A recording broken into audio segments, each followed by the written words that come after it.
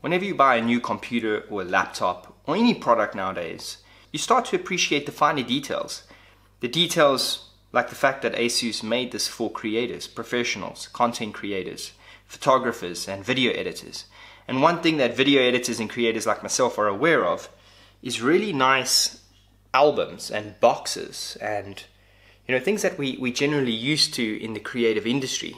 That unboxing experience makes it so worthwhile. They release a new product and you remember that first unboxing experience, so you have to have that second one so you buy it again. This gives me that feel.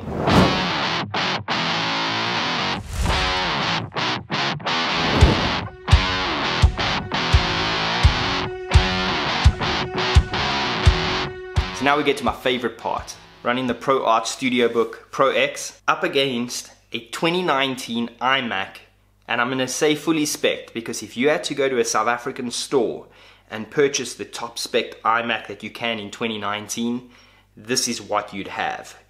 But it's also got an additional 40 gigs of RAM that's been upgraded, and then we're going to put it up against the 2019 15-inch MacBook Pro, also fully spec'd off the shelf. Now it's not the latest 16-inch, but it was the latest 2019 MacBook Pro that was out a week before the 16-inch came. But the point here is to compare it against something comparable. And even though I feel that these types of machines that we have are a little bit higher than the average person, photographer, or video creator is probably going to be working with on an affordable level, I think it's almost unfair to compare this with that, because they are pretty optimized. So to give the most realistic real-world test, I imported 795 photos of the exact same shoot onto all three machines. I applied exposure, shadows, deepened the blacks, temperature, absolutely everything, including sharpening, noise reduction, pretty much everything that tries to light up your computer when working on Lightroom. Then decided to take all of those settings edited on the first photo, regardless of how the second photo looked, and applied all those settings to 795 images. Keep in mind, this is sharpness, noise reduction, exposure, saturation, different colors pushed out. The max that you would want to do in the real world on a photo, and see which computer would apply those settings first. And these were the results. So the iMac pasted the settings in 8 minutes and 40 seconds across 795 images. The MacBook did it in 9 minutes and 10 seconds. And the ASUS did it in 8 minutes and 24 seconds.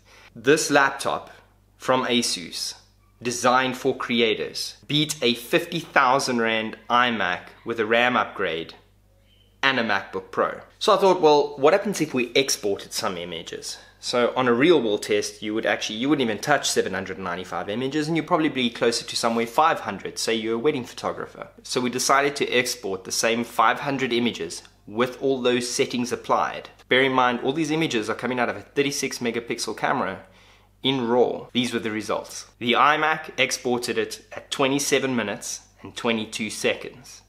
The MacBook, 35 minutes and 35 seconds. And the ASUS in 27 minutes on the dot. So basically when I got this ASUS, I didn't want to put it up against the iMac, especially because I knew it had kitted out with 40 gigs of RAM. It's optimized. These machines run very clean. I really didn't have enough time to play with this laptop to do a lot of video editing. And in terms of that, I know I do use a lot of Final Cut on the iMac and the Apple kind of ecosystem. However, DaVinci Resolve is something I've played with, and it's something that's actually on this.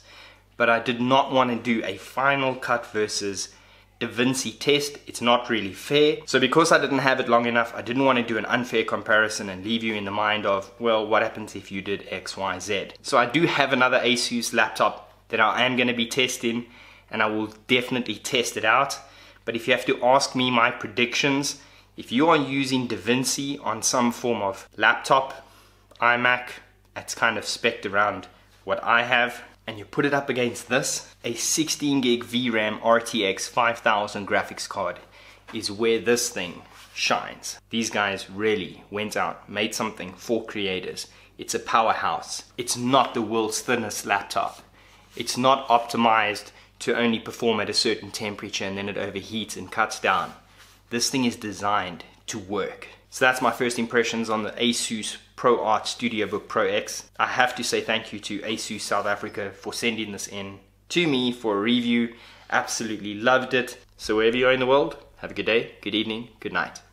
Goodbye.